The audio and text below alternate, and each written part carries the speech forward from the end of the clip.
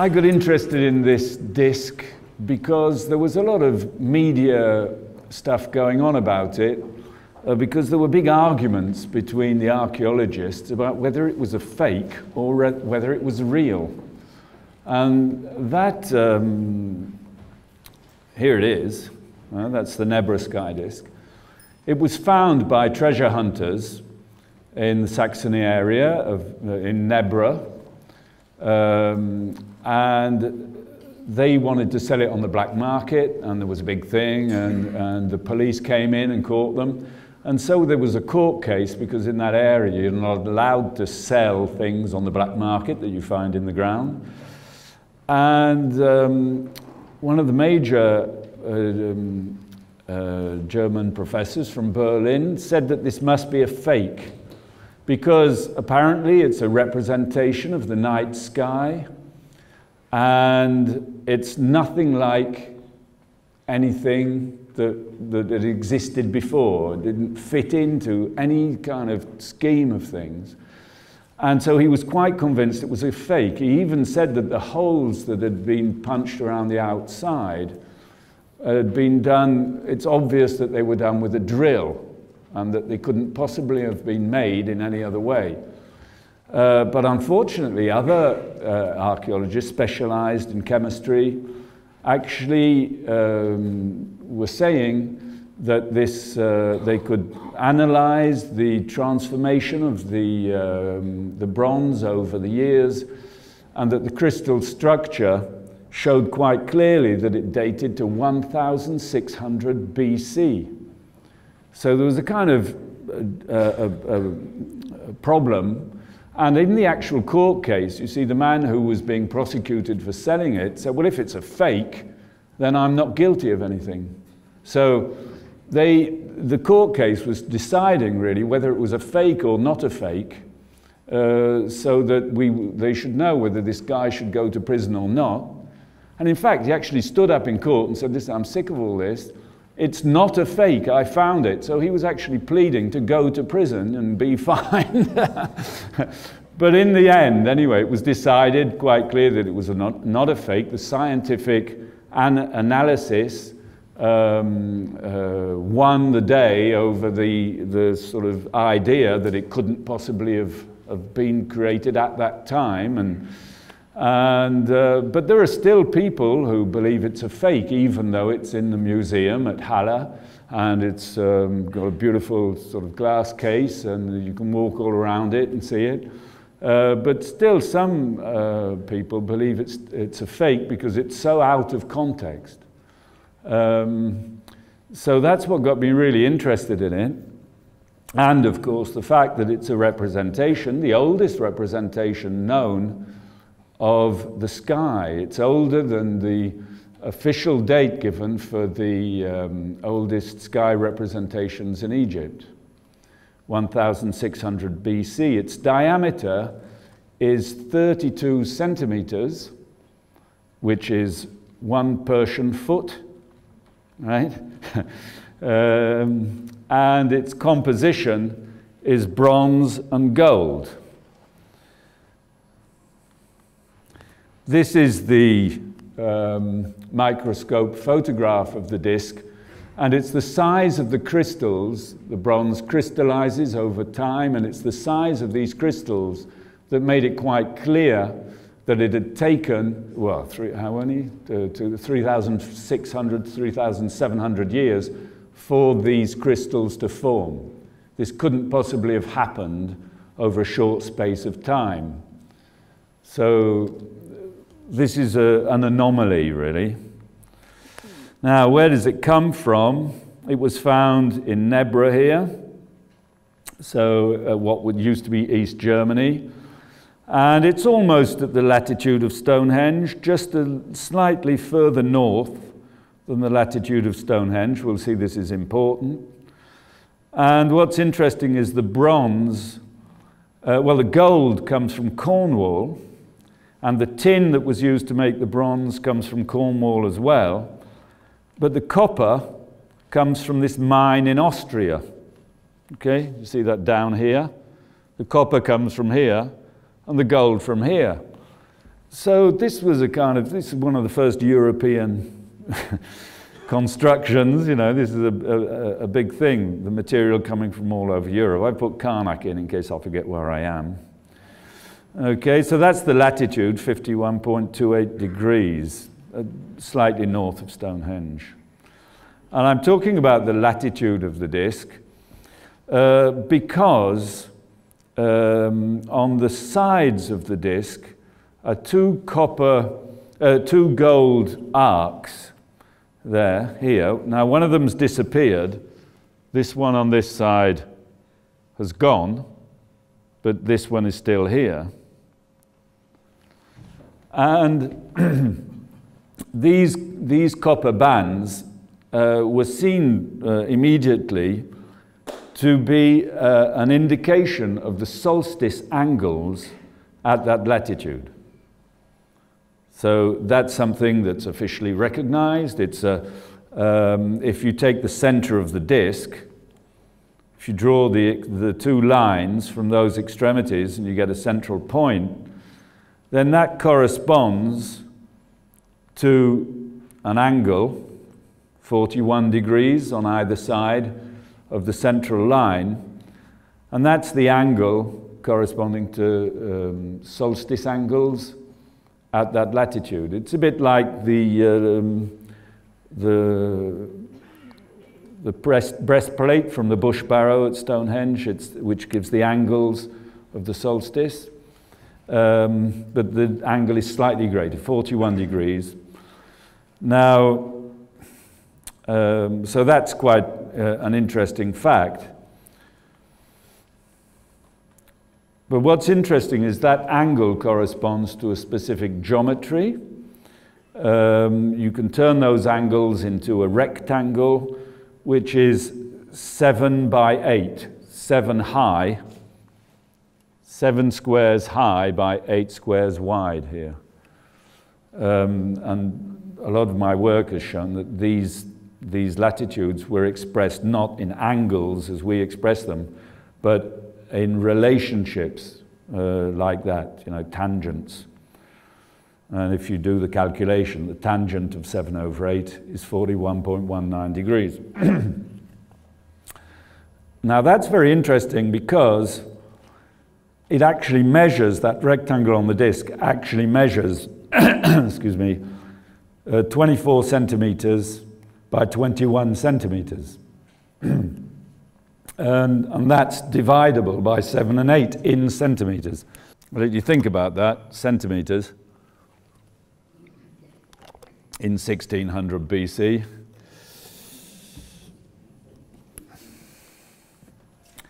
um, 24 centimeters is 9.44 inches, is exactly it's 3/4 of a Persian foot. That's for John here.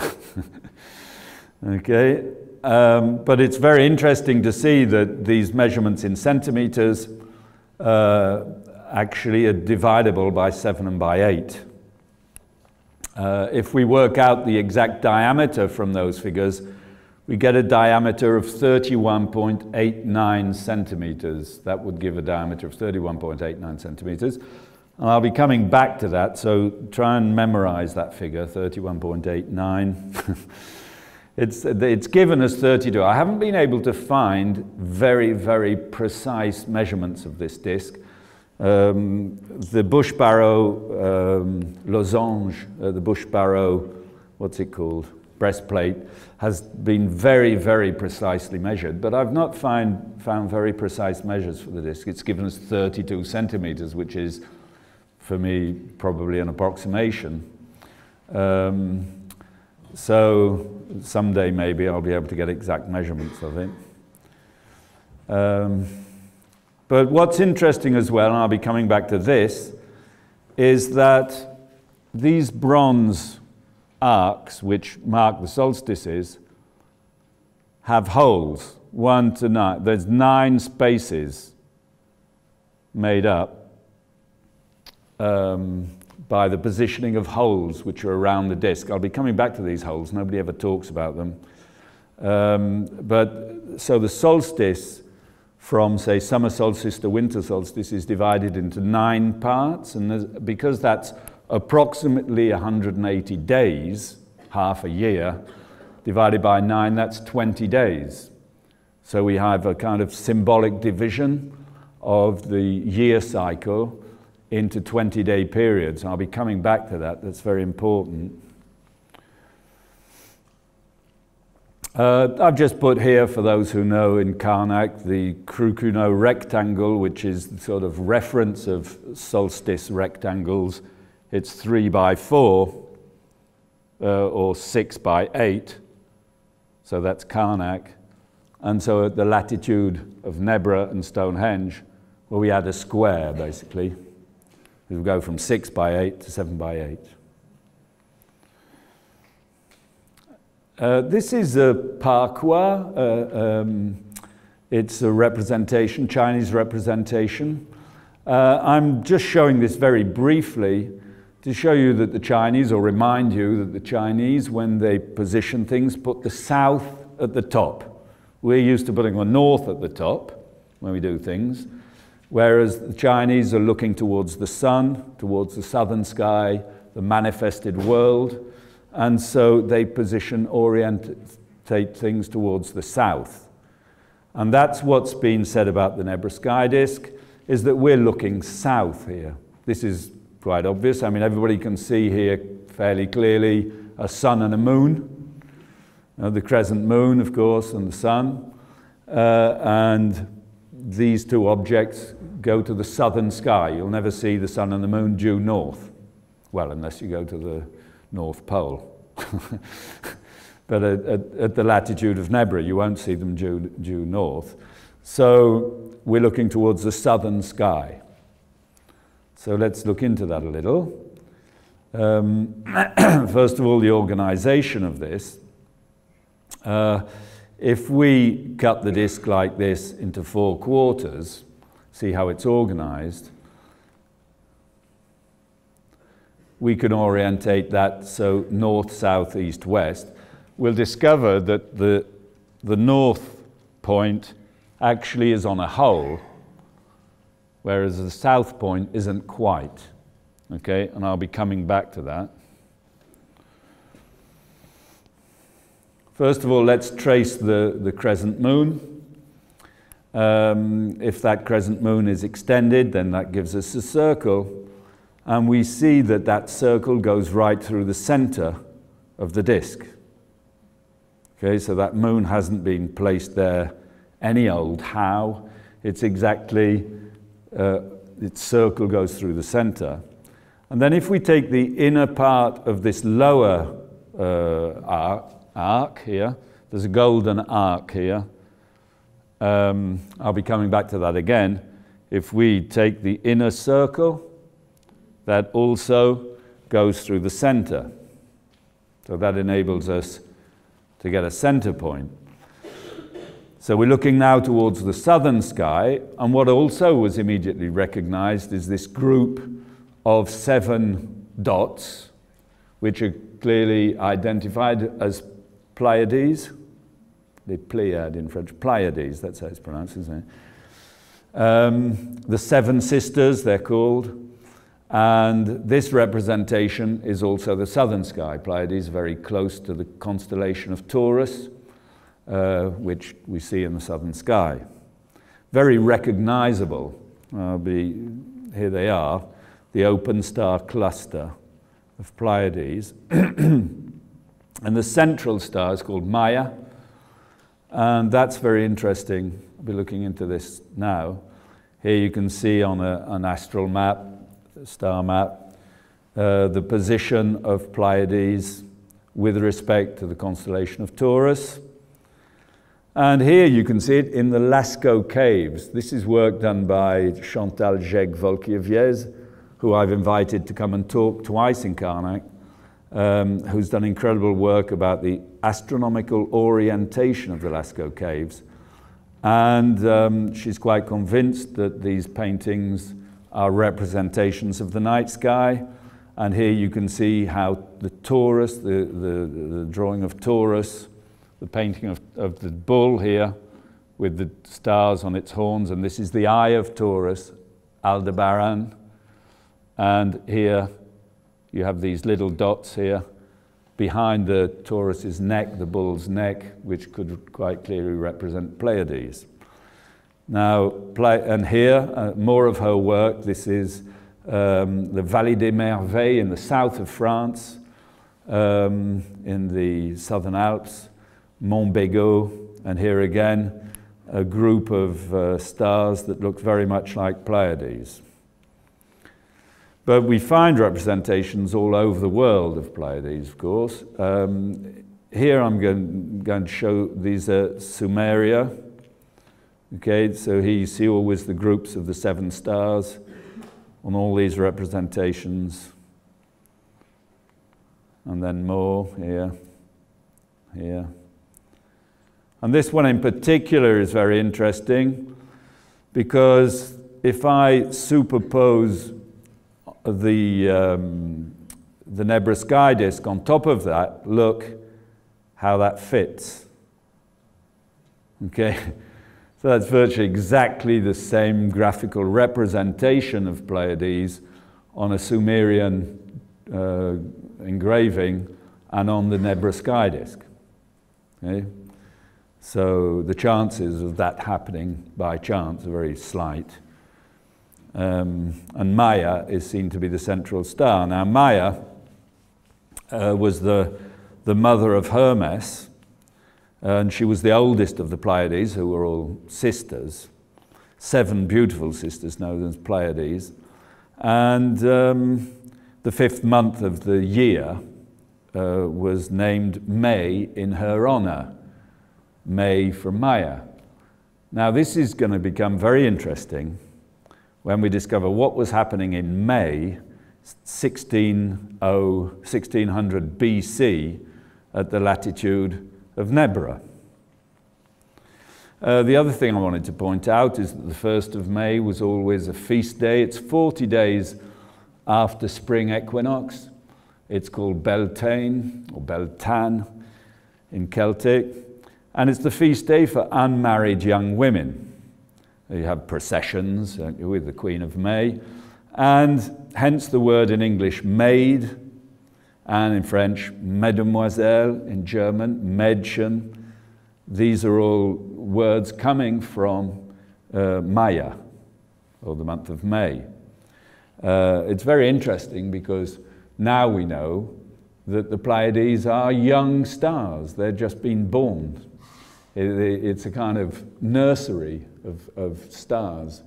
And so somehow the ancients associated these stars with the idea of vaginal energy.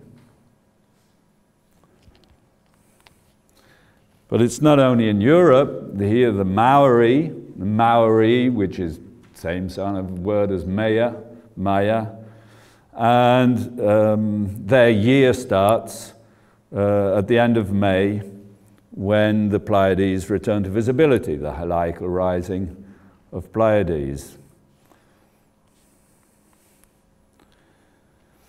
And here we have the heliacal rising of Pleiades on May the 1st, 1602, at the latitude of Nebra.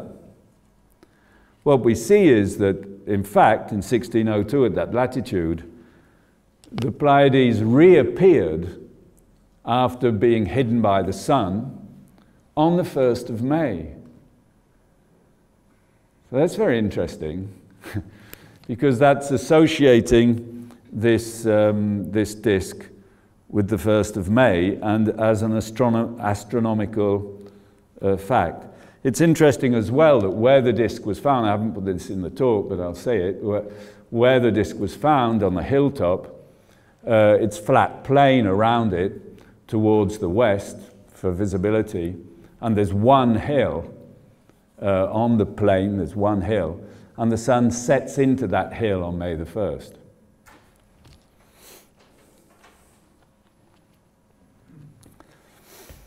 So let's look at what's happening on the disk 40 days either side of equinoxes. Okay? So we've seen that these holes may represent 20-day periods because it's the half year divided by 9. And so if from the center of the disk we pull out there, we'll see that the days representing 40 days either side of equinoxes are marked here. 1, 2. Now there's one here which is actually underneath the arch. Okay, so it's under there, but it's been kept underneath. So the rising and setting on the 1st of May of the sun seems to be marked in 3 of the 4 axes seen from the center.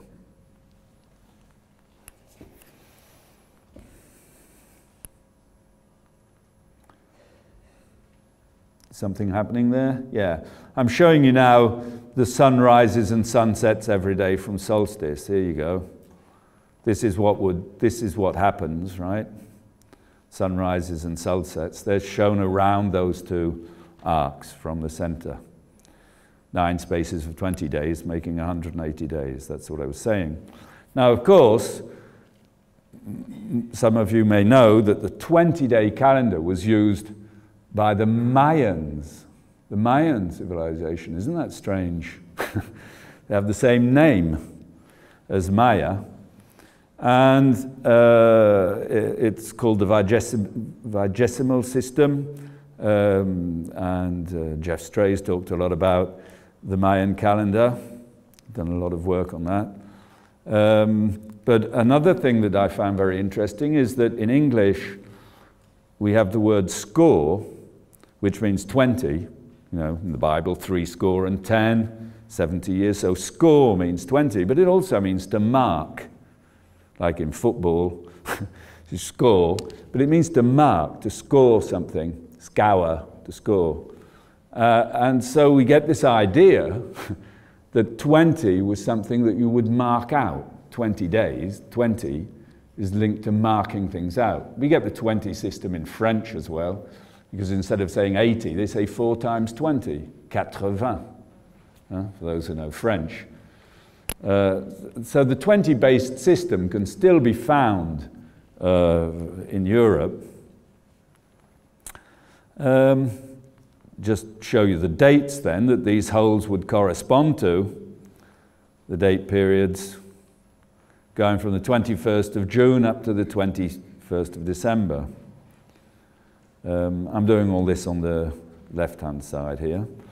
Now, this looks rather complicated. I went into the geometry of the organization of the disk because there's another interesting fact here, is this thing here, on the kind of just underneath the central line in black, you can see that there are two disks, one above the other. One's in gold, and the other one is its position is marked, but there's no inlay on it. And the official explanation for this is that when they put the gold arc on this side, when they added it on, they suddenly realized that this disc would be slightly underneath it, so they moved it out a bit. But of course, here we have one which is totally underneath it, which kind of destroys the first argument, okay? And I think quite clearly that there's some meaning here. And I would imagine we're talking about equinox line. This is equinox. And so we're indicating here something to do with the sun and the moon, like the full moon or the new moon, where they're over each other at equinox, the very important time of the year. But what I'm going to look at, here they are, look.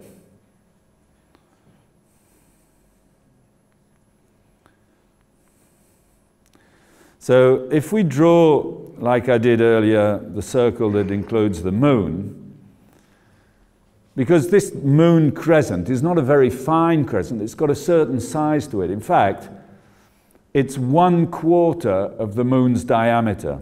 So if I take this width of it, that is 1/4 of the diameter.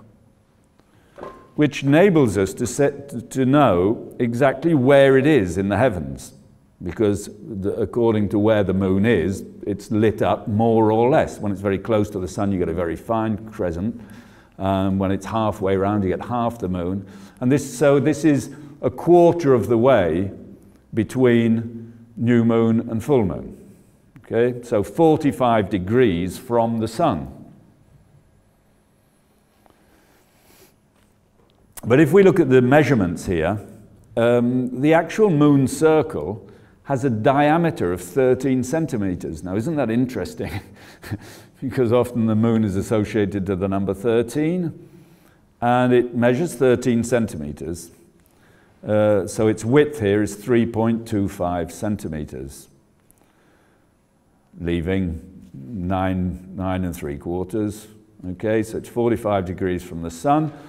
Now, 45 degrees from the sun is the position of the maximum elongation of Venus. Venus can never get further, 46 degrees in fact, Venus can never get further than 46 degrees away from the sun. Sometimes it's in the morning, sometimes it's in the evening. We'll be coming back to that, but it's never further than 46 degrees away because it goes round the sun, and so it can't get further away than its orbit. Yeah? So it's never further than 46 degrees. Here's a photo of Moon and Venus on the 19th of April, 1988. And I'll be coming back to that if I have time. And of course, Venus, in respect to the crescent moon, is a very well-known thing. We find it on a lot of flags. Sometimes 5 solar stars, sometimes 8. The moon at this phase can be traced using a 3-4-5 triangle. This is very interesting. I'll show you how it's done. If you draw the diameter of the moon between the two extremities of this, that's your 13 centimeters, then if you draw a 3-4-5, so this is 13, 9.75, and 16.25, this gives you the points of the inner circle of the moon, right? The bit that's, so the actual phase that can be exactly drawn using a 3-4-5 triangle, which is interesting geometry. Now, immediately when this disk was found, the question was, what is this arc, this golden arc at the bottom? Well, it's at the bottom if we look at it this way, and because it's an arc shape, then it was seen as a solar boat. In Egypt, there's a whole thing about the sun being in a boat, and it goes from one side. It changes boats at midnight. It's taken from one boat to the other, and midnight goes up to midday, etc. So the idea, in fact, is that the sun does not have its own movement. It has to be in something which is going to get it to move. It's the same for the Celts. You know? The Celts had the sun on a horse. This is very interesting because it kind of indicates that they knew that the sun was immobile.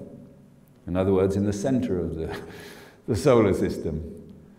And it needed something to get it to move. Anyway, so this was seen as a solar boat, and why not? You know, it could be. But there was a film, a TV documentary made by the BBC about the Nebra sky disk, and the whole thing virtually was about this solar boat. And there was a whole load of stuff about the symbolism of the solar boat and all this. Why not? But the thing is, if you turn the disk round, it's not a boat at all anymore. It's a vault. Okay, a heavenly vault in the night sky, in the northern sky. Because the whole advantage of a circle is you can turn it, right? You can turn it round, and you can see the south side sky or the northern sky. Now, you can see that this arc shape is not symmetrical with respect to the axes. So if I draw a line here between the top of the two solstice arcs here, you see it goes through this one and just lines under this one. So the axis of this arc is not, you know, symmetrical with respect to the disk. That's very interesting. Look at this. This is a drawing of Nut, or Nut, the Egyptian goddess of the sky. And if we look at, she's being held up here. This is the voûte céleste, the heavenly vault. Sorry, saying this in French. And she's being held up at two exact positions by the top of the fingers, which are not horizontal. They're slightly sloping in the same direction. We can see that the perpendicular to that actually perfectly follows the hair here. Okay, it's exactly the angle of the hair on this figure and comes down to the center of the feet here. So if I open this up, I've done it from that particular point, you can see it's sloping over in the same way as it does on the Nebra sky disk. But what I found very, very interesting about this golden arch is the relationship between the bit that's been shown and the bit that is missing. Because it's a bit of a circle, right? It's part of a circle. So if we take the angle from the center, you get 137.5 degrees, which means that the bit that's missing is an arc of 225 degrees. Can you see that? Shall I hide here? Is that okay? There's the visible bit and the missing bit. Now, some of you may have recognized these figures. 360 divided minus 135 gives us 225. That's what we've just seen. But if we divide 222.5 by 137.5, we get 1.618, which is the golden ratio, the divine proportion. So this is in gold, right? This arc is made of gold. And it's the golden ratio of the circle between the hidden bit and the visible side. That is very, very powerful information. And again, if you take the whole of the circle, 360, you divide by 137.5, you get 2.618, which is the golden ratio squared. So that's very interesting. And a lot could be said about that. I've done the geometry for those of you that are interested, because the angle can be done also by trigonometry here, with the distances, 13 centimeters. These measurements again, you see, the distance, the exact distance between these two limits is 13 centimeters, which gives us this calculation here to get the exact angle. So the measurements, the diameter of the disk, as I said, is given as 32 centimeters, 12.5 inches, sorry, 12.5 inches. 32 centimeters is exactly 1 Persian foot. But if we want to calculate the circumference of this disk using 32, that gives us 100.53 centimeters. Now, I showed you earlier that the rectangle was 24 centimeters by 21 centimeters, the solstice rectangle, and that gave us a diagonal of 31.89. If the diameter was 31.83, we get an exact meter on the circumference. Okay, so that, I'd really like to be able to check up on that. I mean, it'd be so useful, wouldn't it, to measure something. If you want to measure the meter length, then you just turn it once, right? A disc is very useful, you know, that's how things are measured with wheels and, you know, turn it once and you get the meter length. It's much better to put a measurement on the circumference of a circle than in a straight line. And in a straight line, if you lose a bit, then you no longer have the measurement. Whereas if you put it around a circle, it's a much better way of encoding the measurement. And what's interesting as well, some of you may know that the inch equals 2.54 centimeters. And 39 inches is equal to 99.06 centimeters. Now, around the disk here, there are 39 holes. And those holes are not exactly on the outside of the disk, they're slightly inside, which means that the average distance between these holes is 1 inch.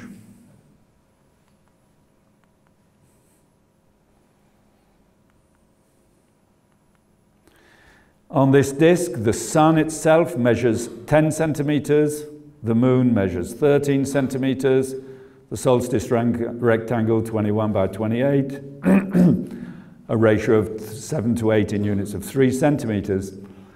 And this all sounds very, very strange, I suppose, to a British public, but I quite clearly think from all the work I've been doing in Carnac and elsewhere, and in Egypt, that the meter length existed many, many, many years ago. It was probably the most secret measurement that existed. It's linked to the size of the Earth, of course.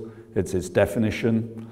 And I think that Napoleon introduced it as the universal measurement for specific reasons. But it existed. It was a very secret measurement. It existed long before that. But of course, I may now sound like a maniac, you know, like an idiot. Doesn't matter. Anyway, the moon at its maximum and minimum position seems to have been shown on this disk as well. I've drawn the white lines there, show the maximum positions of the moon over an 18.6 year period. As you can see, the moon goes further north and further south. Its extreme movement between north and south is much bigger, like at Stonehenge. It goes above the solstice positions on either side. And what's interesting here, is that the minimum north, here the north is at the bottom here, the exact limits of this arch seem to be marked by that position. And then we have gold dots as well. And you have gold dots here for the minimum positions.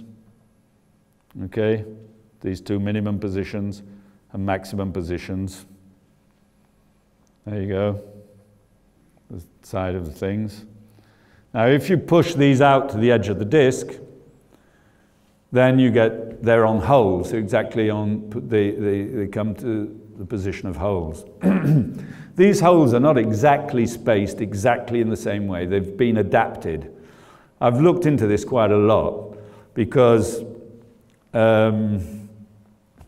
yeah, so what I'm saying here is that if you take from north, the major positions are 4 holes from north, and the minor positions are 6 holes from north. All right? So why are there 39 holes? It's very interesting. If you look at the official thing, they say there are 39 or 40 holes around the disk. Now, there can't be 39 or 40, right? There has to be either 39 or 40, and in fact, there are 39. But seeing as nobody has any idea about why there could be 39 holes around a disk, 40 is a much nicer number, divided by 4, you know, you get the... But in fact, no, these holes are not opposite each other, apart from 4. There are 4 holes which are exactly opposite each other and which are linked to the moon. This one and this one are exactly opposite. And is it this one? No, I'll show it in a minute. All right. So you don't punch 39 holes around a circle by chance. Do you agree with me? Yeah. Right. This was, especially when you're doing something like this is a very sort of sacred object. A lot of work went into this. They went to the gold. They went to get the gold from Cornwall and the copper from Austria. You know, I mean, this is a very, very important and powerful object. And so you don't put 39 holes around it by chance. So why are there 39 holes around this disk? First of all, let's put it at the top. And I'm going to ask the question, how do you put 39 holes around the disk? Because 39 is an odd number, so you can't do it like you're cutting up a pizza and cut across the circumference, the diameter, and do a straight line through the center, because that will give you an even number of holes. So you have to do it some other way. What I discovered is that the angle, oh dear, this has moved over. I'm getting this problem. Well, this isn't going to work very well because my thing has moved. But what I discovered is this is a 3-4-5 triangle. This should be at the center here, and it seems to have moved. And what I discovered is that, in fact, you get an exact angle for 4 holes, which corresponds to the angle of a 3-4-5 triangle. And if you keep turning round, well, sorry, for the first 3 triangles it works, and then it won't work. Sorry, this isn't really working because it's not centered on the disk. Something's moved somewhere. So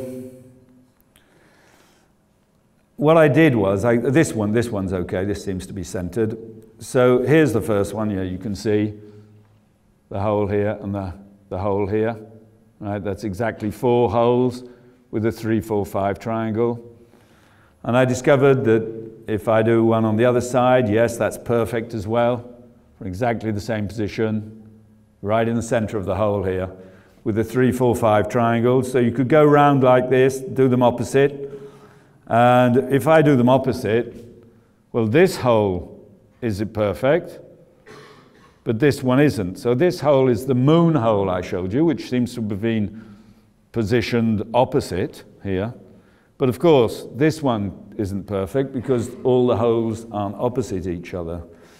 So these are the holes that are opposite each other, this one and this one, and this one and this one.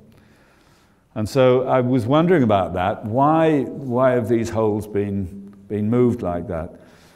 Was this adjustment made because of the moon? So if we look at the geometry, so here you've got the good picture of it. You see, 4 holes, and then another one, 4 holes, and another one here, 4 holes.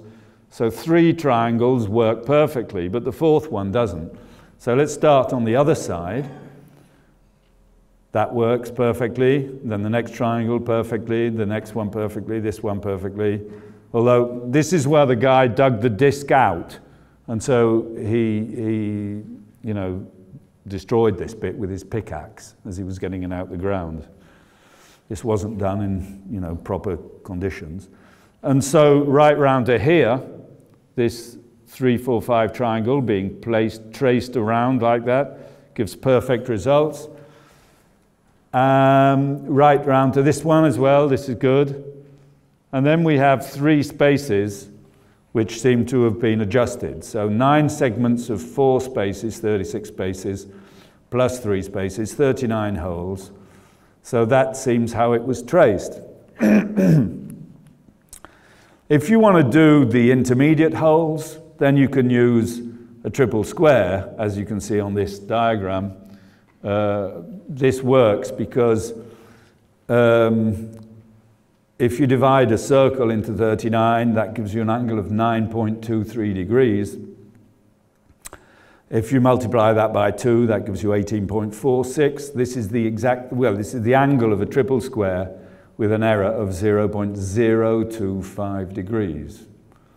So this is the best way to trace 39 holes around a circle, is using a 3-4-5 triangle and a triple square. Those who were here yesterday at my talk will realize that those things were used at Carnac.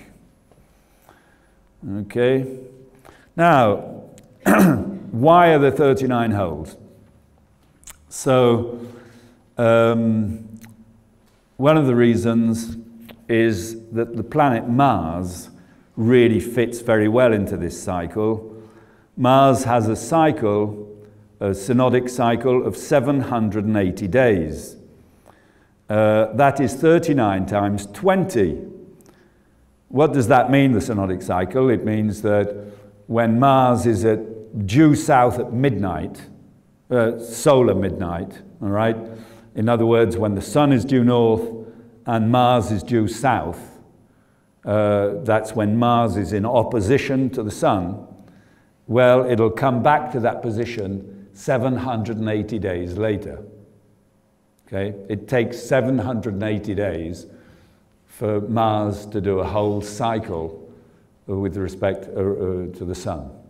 Okay? That could be done via conjunction. When Mars is in conjunction with the sun, then it takes 780 days to come back to its conjunction with the sun. But it's easier to do it with opposition because you're not looking straight at the sun. And you can't see Mars when it's behind the sun anyway. So it's much easier to do it through opposition. Anyways, the important point is that the Mars synodic cycle, you can see, is 779.965 days. In other words, virtually exactly 780 days. That's 39 times 20 days, right? So we saw earlier that the 20-day thing seemed to be used by dividing this between the solstices, 180 days, 9 spaces, that's 9 times 20 days. Now we discover that 39 times 20 days, in other words, one time round the disk, corresponds to the Mars cycle. Here are the positions of the oppositions of Mars, you know, that's just 780 days. These are the figures. Okay, we won't hang around on that, I haven't got much time. What's this showing? This is showing an opposition date, the 28th of August 2003. This is a Mars opposition, Mars due south at midnight. It says 2 o'clock in the morning, but this was French time, 2 hours ahead of, right, so that's a Mars opposition. Now, let's look at this on the Nebra calendar. Can we imagine that this Nebra sky disk was a calendar where you would put a peg in the hole and move it every 20 days to see what Mars was doing, see where it was. So if you place the sun at the north, as we were suggesting, and we put Mars in opposition, now it can't be exactly opposite because there's no hole opposite, so I put it here, and then I put the calendar on the right, and so we can see it moving here. Every 20 days, it's moving. So you've got the dates in 2006 coming round, and then up, conjunction with the sun, and then another, right, going 20 days further, and then it comes back to its initial position 780 days later. So you could track Mars, the position of Mars. If you picked it up at its exact opposition, then you could track, if you moved a pin every 20 days, you could move it round and see what Mars was doing. And for those of you who like astrology, this was found in Germany, and we know that Germany is linked to Mars. Right, anyway, now the 20-day Mayan calendar is very interesting. So the 20-day names in the Mayan calendar are called the Winal, the Mayan month.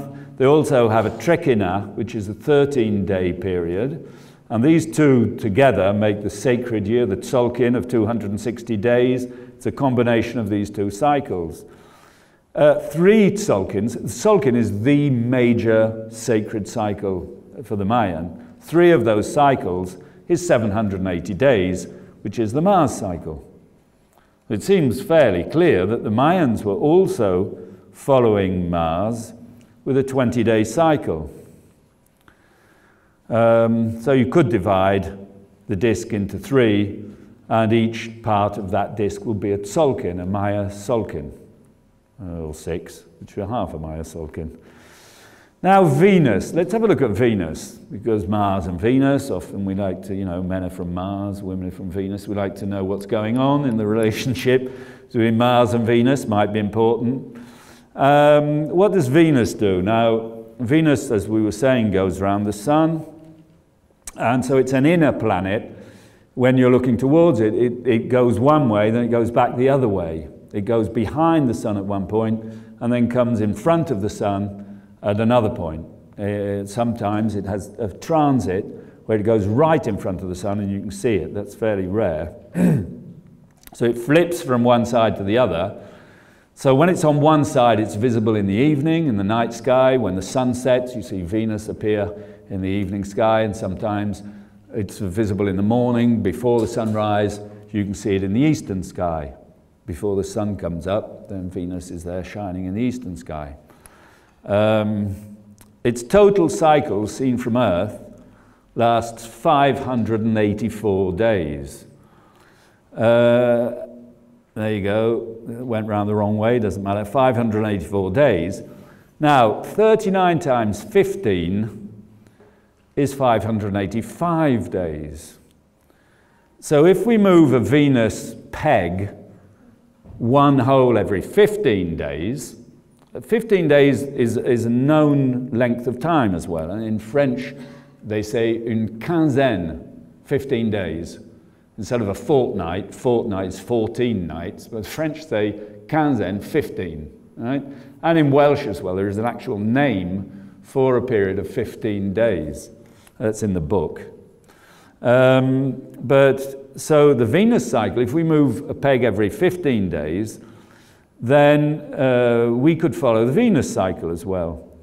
But when it's close to its superior conjunction, superior is when it passes behind the sun, it's like its movement goes in the same way as all the other planets, Mars and Jupiter, Saturn. They go in the same direction. Mars is going along that way. But when it comes in front of the sun, it's moving in the other direction. It's called retrograde. And sometimes, like in June 2012, don't know if any of you watched that. I've got a video of it here, but I haven't got time to show it. The Venus actually goes in front of the sun. You can see it on YouTube. And that happens very rarely, every 100 and something years. And so to go from its extreme position, its extreme evening position, to its morning position, that takes an average of 141 days. That's its retrograde movement. That's 141 days. Now the sun in the sky, if we look at the backdrop of the stars, the sun is moving along the stars in one direction, and Venus is moving in the other direction. And so Venus goes pretty fast, like two cars which are going in opposite directions. Their relative speed is fast, okay? So Venus goes in one direction in 141 days, and when it goes from its morning position to its evening position, the other way around, that takes a lot longer because the sun is going away from it and it has to catch up and overtake the sun and get back to its other position. That takes 443 days. The total of that, 141 and 443, is 540 days. That's the Venus cycle. When I was doing this work, I discovered something quite incredible, which I'm going to tell the general public for the first time, is that if you divide those two numbers, you get pi. Right? Take that in. 443 divided by 141 equals 3.1418. Very close approximation of pi. So that's Venus doing that, right? But this has got nothing to do with the subject. I just thought I'd put that in. Well, I thought you might like it. You know, some people might, yeah. But let's get back to what Venus is doing. So what I'm going to do now is I'm going to plot Mars and Venus on the disk. We're going to start from a Mars-Venus-Sun conjunction, and we're going to see how this can work, moving them around the disk.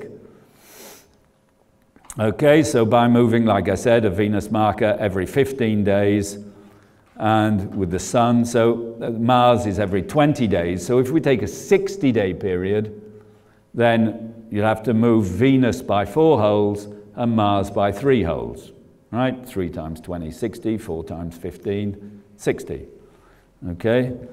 Now, what I'm showing you here is what happens. This is a Venus-Mars-Sun conjunction that took place in 1987 on the 24th of August. And here you have Venus, Mars, and the Sun. You also have the Moon here, right? But we're not going to look at that. Venus, Mars, and the Sun here. And then the next day is down here, right? Mars, the Sun has moved a bit this way. Mars is lagging a bit behind. And Venus has moved a bit this way. And then Mars seems to be moving this way and Venus this way. Can you see that? Because they're in conjunction, then they seem to be moving in different directions.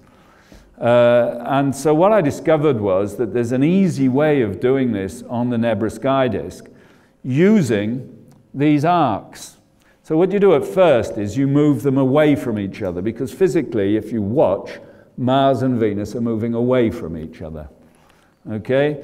So we'll put the Sun due north at midnight, and Mars, this is this conjunction with Mars, Venus, and the Sun all in conjunction here on the 21st of August. And then I'm going to move the Mars thing to the right, one square, and Venus to the left. That's what they actually do in the sky. The Sun is in the middle, and Mars is on one side, and Venus on the other. And so every 15 days, I'm going to be moving Venus in one direction and Mars in the other. And we'll come to a 60-day period. It's much easier. 3 holes for Mars, 4 holes for Venus. So we keep going. This is 120 days since the conjunction, 180 days. And then we get to this point, 225 days since the conjunction.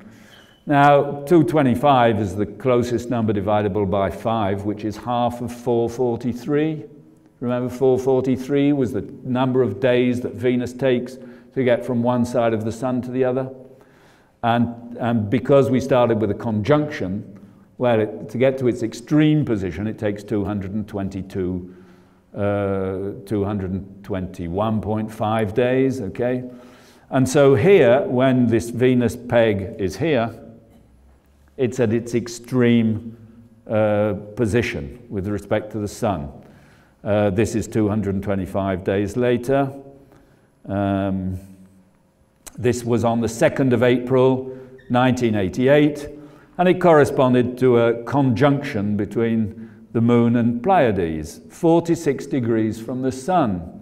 That's interesting because that's what's expressed on the Nebra sky disk. On the Nebra sky disk, we have a Sun, the Moon, which is 45 degrees. Remember, its crescent shape shows it's exactly 45 degrees from the Sun. And you have the Pleiades just by it, okay?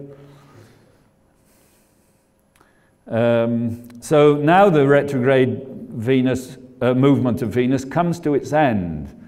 And so now to get back to the next conjunction, it's only going to take 71 days, because it's now the Sun's going in one direction and Venus in the other, so it's going to take a lot less time, 71 days.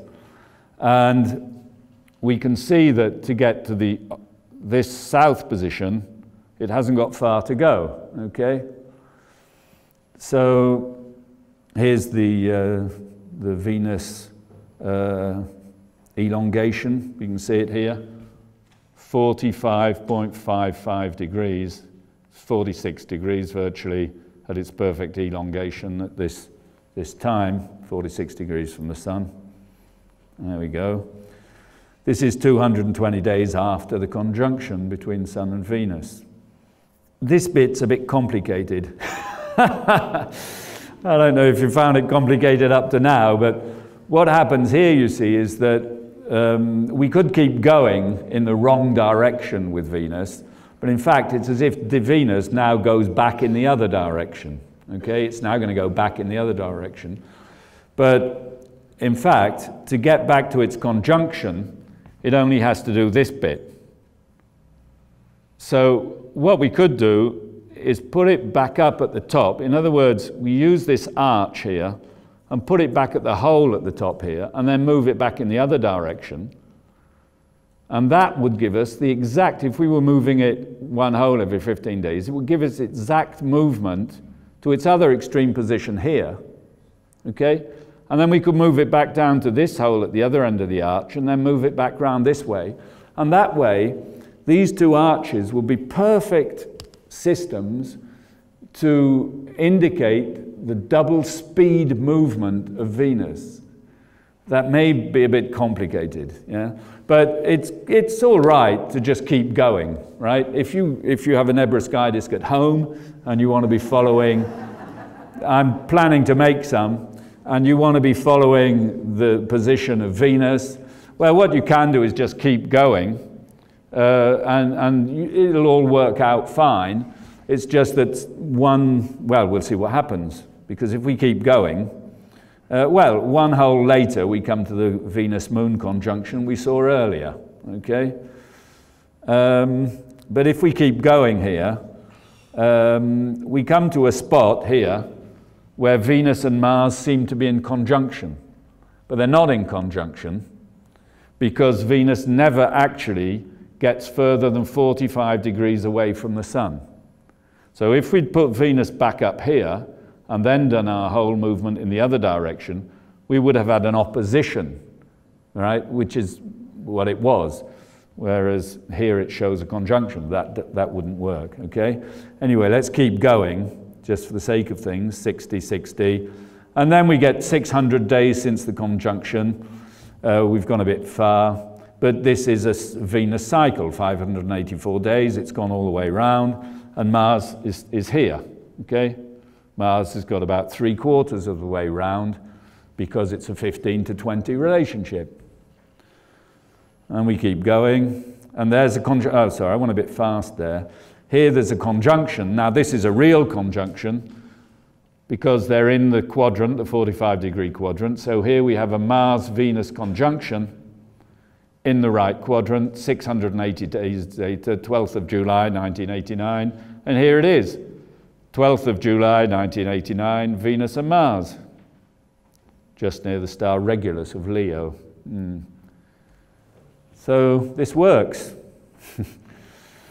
1st of October 1989.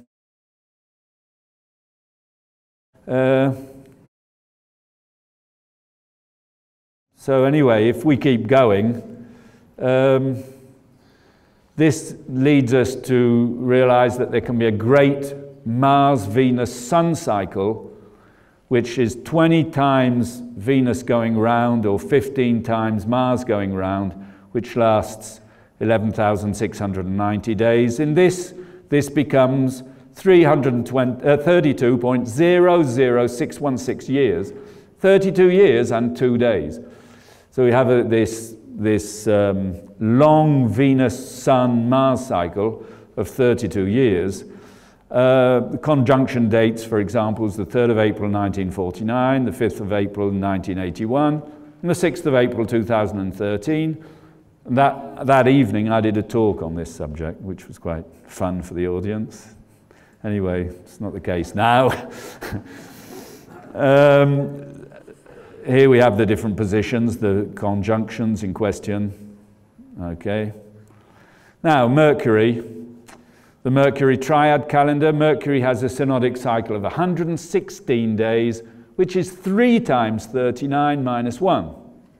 So Mercury fits into the 39 thing if you just have a 1-day adjustment per cycle.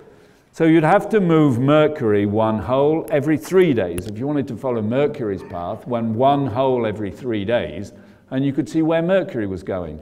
That's interesting because Mercury in Greece was called Hermes Trismegistus, or Hermes 3 times great. Huh? So you move him 3 holes. There you go. Anyway, we can do the same. I'm going to have to speed up here, I think. We can do the same thing with the Mercury triad calendar. If I come back to the position on the 4th of April 1989 and I add Mercury to this, as an inner planet, its peg turns in the same direction, the anti-clockwise direction of Venus. But as you can see, on a 60-day cycle, when Venus has done this and Mars has done this, Mercury is down here, right? Because in 60 days, it goes all the way round in 117, so in 60 days it's done half a way round. Okay. And here you go. So you can follow these cycles of Mercury as well with this. Now, there's another very interesting cycle, the human gestation cycle of 273 days, or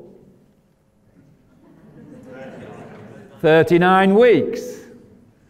Isn't that interesting? 39 weeks in the human gestation cycle. It's also interesting because one lunar orbit lasts 27.3 days. 10 lunar orbits last 273 days, or 39 weeks. So in Europe, pregnancy lasts 9 months. In China, pregnancy lasts 10 months because they use lunar months, right? Yeah, that's interesting. And in the Mayan calendar, 273 days, I believe, is a hidden thing in the Mayan calendar. I've actually talked to a Mayan priest from Guatemala about this, and he kind of told me it was correct. 273 days is one Solkin of 260 days plus one Trakina of 13 days. Okay, so it's a 20 to 21 relationship.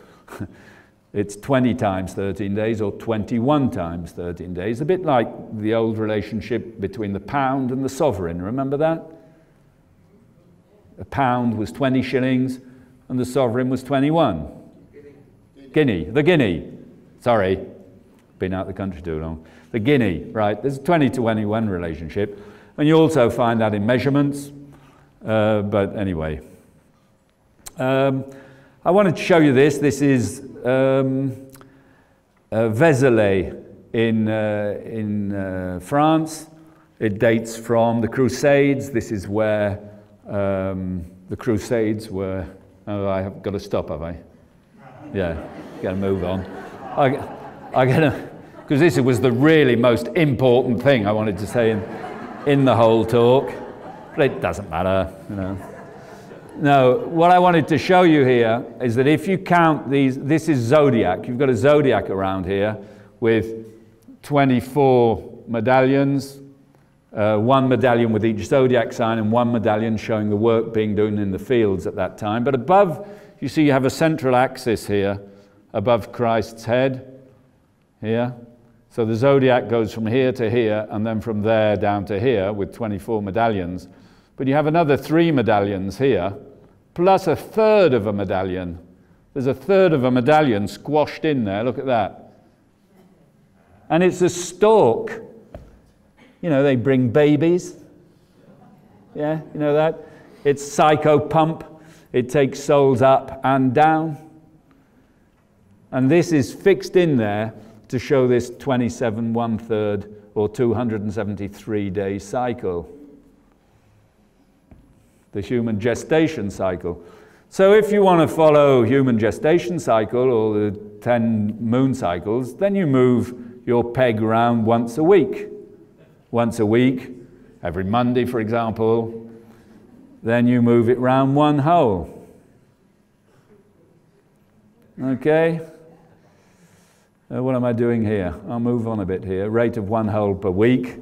Then you get back. There you go. Hang on, I'm moving on a bit fast here. I haven't really got time for that.